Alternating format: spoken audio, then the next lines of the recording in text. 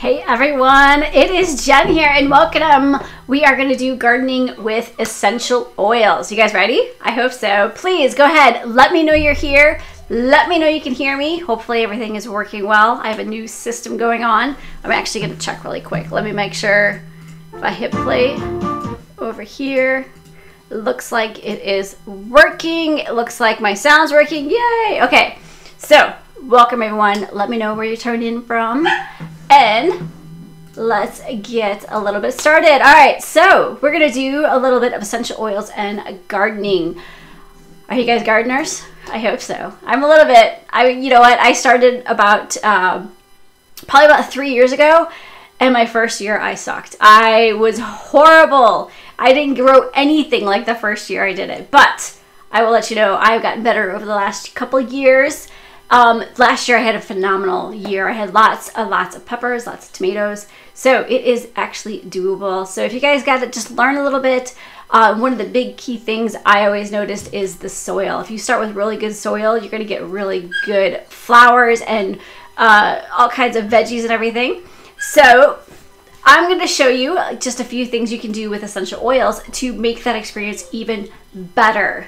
So before we get started, I do want to tell you about a giveaway I'm doing. So anyone who is going to be commenting in the next 24 hours, I'm going to count this well, actually a little bit less than 24 hours. So tomorrow at about 5 o'clock on Friday, Central Time, Chicago time, I'm going to pick a winner. And all you got to do to enter is comment. So either comment in the chat here if you're live. If you're watching this on the replay, go ahead and comment in the YouTube comments. Any comment is going to get you entered, and I'm going to give away, I've got some Young Living Essential Insect Repellent, the nice, cool little individual packs. I love these. Great for sticking in purses, diaper bags, cars, campers, everything. And I have a bottle of citronella, which I'm going to tell you later on how you can use. So I got those things I'm going to be giving away, so go ahead and make sure you get entered. Super easy. Just comment when you're here. Let me know where you're tuning in from, or let me know what your gardening experience is. So as I mentioned, guys, I sucked at gardening at first. So on the top left here, that's what I started with. I started with some raised garden beds, and God, it was horrible. It was very, very horrible. Until last year, what I did is I cut those legs off and I stuck them in the ground. Game changer. When I put those into the ground, I was able to grow so many more things. Though I do have a challenge. Over in the top right, you can see there, I've got some chickens. That is my biggest challenge. Chickens and my dogs peeing on my garden. So this year, we expanded the garden because I actually proved to my husband that I can grow stuff. So we expanded the garden, and we have a fence and a gate, and I actually put an arch in this year. I am so excited. I have planted a bunch of stuff. I cannot wait for it to actually grow.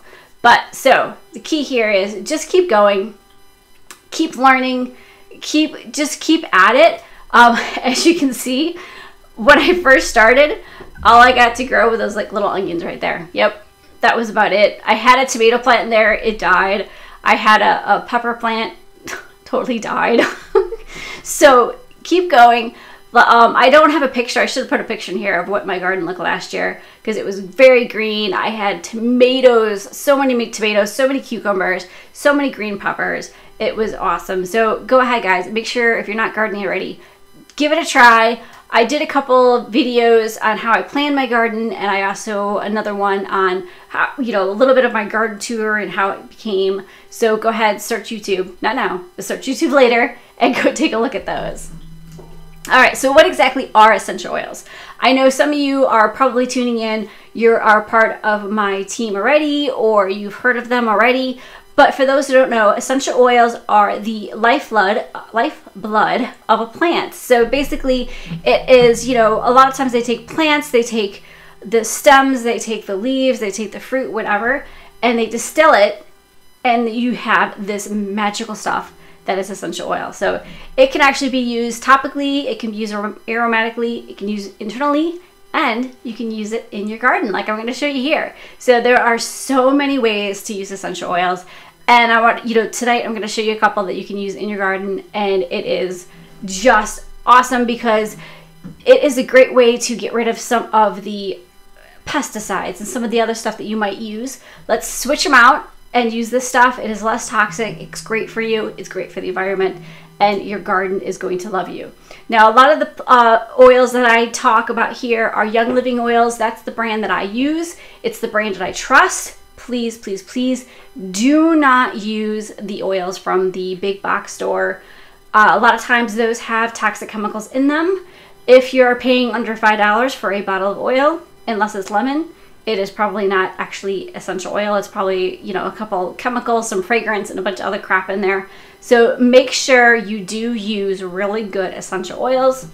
There is no FDA regulations on them, so that is why you need to use a brand that you trust. So again, the one that I use is Young Living. There are other good brands out there, but just make sure you research the brand that you are using so you're not sticking bad chemicals in there, because, you know, this is one of the things we're trying to get away from, not add more. All right, so first up, here is a recipe. So you're gonna see there's gonna be a bunch of recipes, and if you haven't already, there is a link down below, and you can opt in and get a PDF. It's gonna have all the recipes. It's actually going to have a garden little planning PDF in there too, that's gonna help you plan for your garden.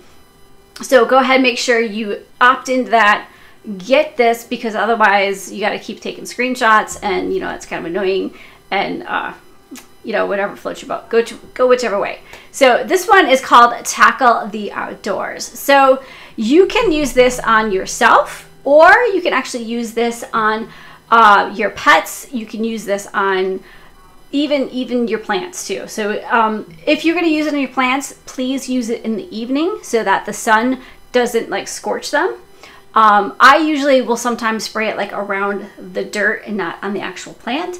It kind of depends on how bad the infestation is. So this one is called Outdoor Spray. It's actually, it's a great way to keep bugs off you, to keep all the little critters off of you. And it's just grab yourself a 4-ounce glass spray bottle. And it is important to use glass because we are using lemon oil, and lemon oil sometimes can eat plastic. So you don't want to do that. So glass bottle is best. So you just take a glass bottle, you do a little bit of witch hazel, which you can find. Target's got it, Walgreens got it, CVS, any type of drugstore or big box store, Walmart probably has it. So you're just gonna take witch hazel, distilled water, a little bit of thieves essential oil, some lemon essential oil, rosemary, and citronella.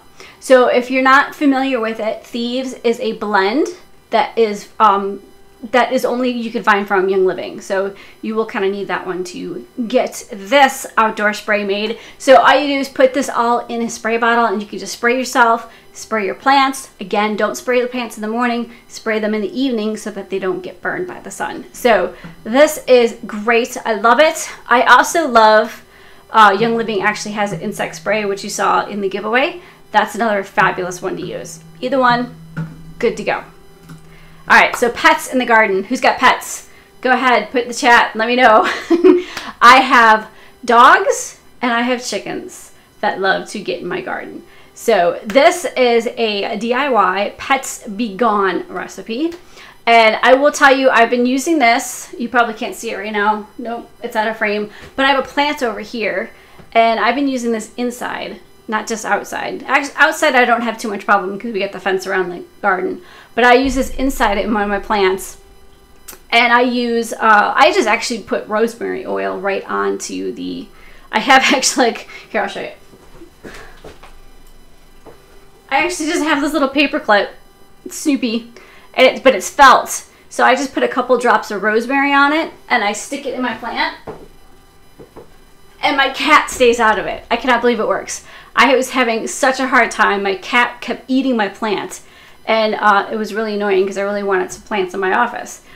But I put a little bit of rosemary on there, she stays away. So with this Pets Be Gone recipe, you just add essential oil, either black pepper or rosemary, either one.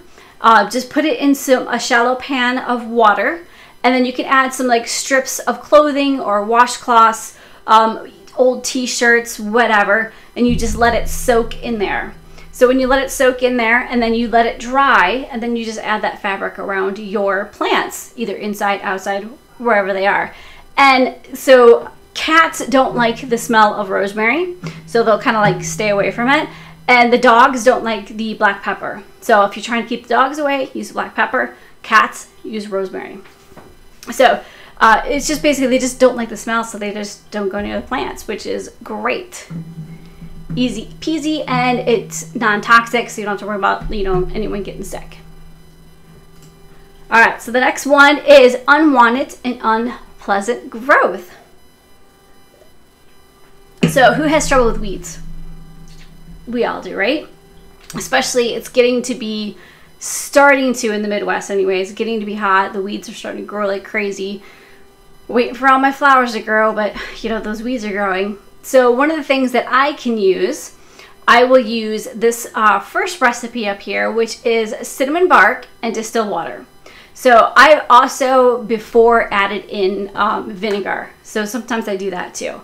But if you mix those, I actually mix it in a big gallon sprayer.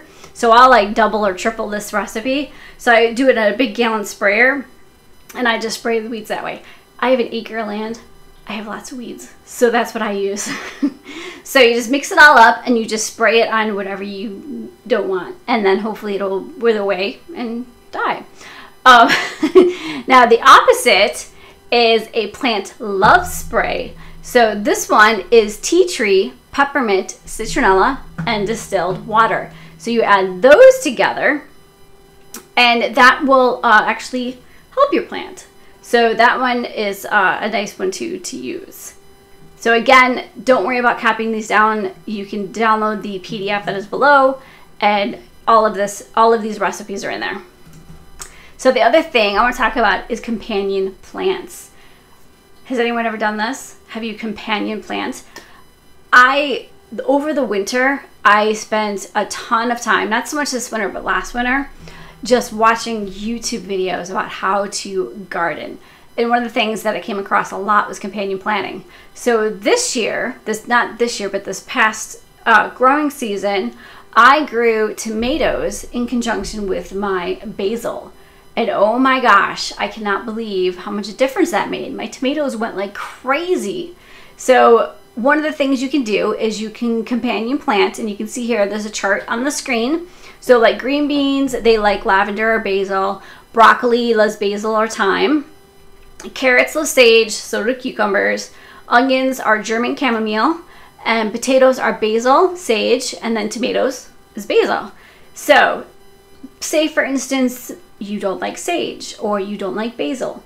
Well, instead of actually planting the plant, you can use the essential oils. So you just use 10 to 15 drops of the essential oil and add to a 4-ounce spray bottle, and then just shake it up and just kind of spray it around there, and it acts a lot like the same thing.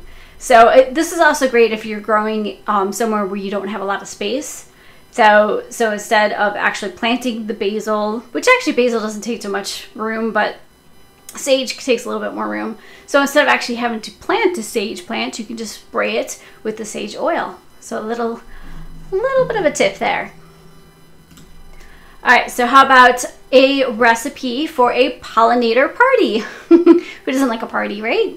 So this one is great because, you know, a lot of stuff in your garden, it needs pollinators to actually make fruit, like your cucumbers, your pumpkins. They need the bugs and stuff to come and pollinate your fruit. That way you're gonna get more. So this is basically like a pollinator attractor. So you're gonna do 6 to 8 drops of lavender, 6 to 8 drops of orange, and then 4 ounces of distilled water. Mix them all in a spray bottle, shake it, and then just spray it around where you want to attract the pollinators. So this again, if you don't have the space to plant flowers or anything else to attract the pollinators, this spray is awesome because it doesn't, you know, you don't have to take up the room, and it's just quick and easy, and you just spray it, and hopefully everybody will come by and pollinate all of your garden. Okay, so the other thing is tending the harvest. So once you've actually harvested all of your fruit, you gotta clean it, right? So one of the super easy ways is to use the Thieves Fruit and Veggie Soak. So if you guys have never used it before, it is amazing. The dirt and the grime and the crap that comes off of your vegetables, I cannot believe it. Go ahead, go search like YouTube. There's lots of different videos of people like soaking their fruit and just showing how dirty the water is. So that is the super easy way. The other way you could do it is you can make your own. And so what you would do is you would basically fill up your sink with some water, and then you would add 2 drops of basil, 2 drops of peppermint, 2 drops of lavender, 2 drops of cloves, and 2 drops of eucalyptus radiata. So, and then you just soak your fruit in that, or your fruit veggies in that, then just rinse it off and you're good to go. So again, super easy, love it. It will get off of all of the crap that is on your, especially if you're buying them from the supermarket, because you have no idea what's going on your fruit and stuff there. And then it's clean, there's no toxins. You know, a lot of times dish soap contains sulfites, formaldehyde, phosphates. You're not getting any of that stuff when you do a natural method. All right, so the other thing is canning season. Who cans? Anyone? Does anyone can? So I have not started canning yet, but I will be this year. So I see a couple there. A couple. Yeah, so that is definitely one thing I want to get into. I actually just ordered my All-American canner. I've been waiting forever. So hopefully it will ship in May. They've been like back ordered since last fall. So I'm hoping mine will ship very quickly, because I'm hoping to have a whole bunch of stuff in my garden this year to be able to can. But one of the things that people do can a lot is spaghetti sauce, right? I know I have a son who eats pasta all the time. So I am definitely going to try it and can a lot of spaghetti sauce. So if you don't actually grow oregano, or if you have to go purchase it, sometimes, you know, it's just kind of a pain. And or if you run out, like I do, run out all the time, what you can do is you can use oregano essential oil. So in this case, all you need is your regular, I think it's, what's the big one, the quart size of pasta, or of your tomatoes. You can add in whatever other spices you want, and you can also add in oregano oil. And the thing is, you only need like 2 to 3 drops, because the oregano oil is so concentrated and is so powerful that you only need 2 to 3 drops for that whole big old pint or quart, or pint. I think it's a pint. Oh, I don't know. Someone can correct me. I'm not into canning yet, so I don't know what the sizes are. But that size that's in the picture right there, that one. So yeah, so that's all that you need. It is so powerful that because the oils are so concentrated. So it's also great. I like to keep them around anyways. I keep like oregano, basil, thyme. I keep all of those in my kitchen. And mostly because, I mean, when you go and you purchase, fresh oregano or fresh parsley, any of that stuff, it's great and I love it, but it doesn't last very long. It only lasts a couple, maybe 3 weeks you can get it to stretch, and then you gotta go purchase some more. So, having the Vitality spice or herbs oils are, I think, a great addition for your kitchen, because you can store them. They store forever, and then you have them. So I love having that. All right, so here's a little love for the gardener. So we know how much stress gardening can put onto your body, especially this past weekend. I started redoing the whole side of our house. I'm turning it into a flower farm, and I had to move a ton of rock. Oh my gosh, I was so sore. But I'm gonna love it. I'm gonna so love it when it actually comes up with flowers. So you have to follow me, and I will do a little video on when the flowers actually come up. So I'm so excited. But oils are awesome for the gardener too. So when you get all the achy stuff, when you're as old as I am and you work all weekend moving rock, your body gets very, very sore. So the Deep Relief Roller, awesome. There's also the Panaway, which is another great one. It's a very like winter green, almost Bengay kind of like. And Young Living also has a pain cream, which is again like very Bengay-ish, I guess you call it. but there's no chemicals in it. There's no bad stuff in it. So it is fabulous. So you can treat yourself to one of those. You can also make one of these DIY smoothing sticks, which is not really a stick. It's more of a roller ball, but it's just great. It's just great for your skin. It's great for your rough hands. So you put 5 drops of lavender oil, 5 drops of purification, and 3 drops of peppermint. And then you add a carrier of your choice. So you put these all into, there's like little 10 millimeter roller balls. Let me get one.